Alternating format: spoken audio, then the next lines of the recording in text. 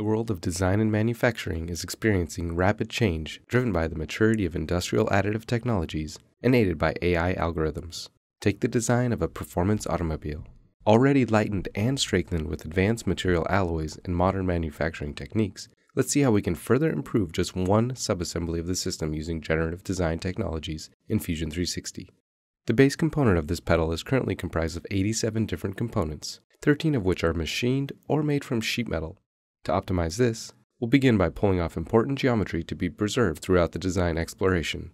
This can be done in Fusion 360 in a number of different ways, but we'll use the patch workspace to replicate existing geometry. Once done, it's automatically sent to the generative design setup, where we'll further describe the problem.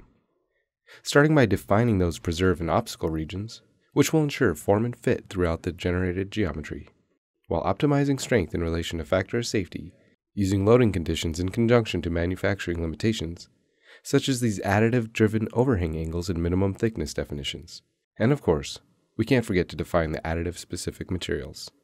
From there, you begin generating the outcomes. And even though generating tens or hundreds of potential solutions is processor-intensive, it will go unnoticed by the user as it is solved in the cloud.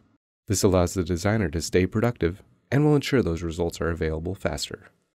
We have 16 unique solutions available, and it's up to us to find the design that best fits our needs. Luckily, there are numerous ways to sort, view, and compare.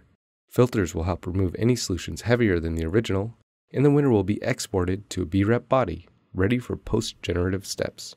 First and foremost, we'll verify that the pedal movements are unimpeded by the new shape, and once confirmed, we'll take advantage of the collaborative environment Fusion 360 opens up by enlisting a team member to help in the CAM workspace.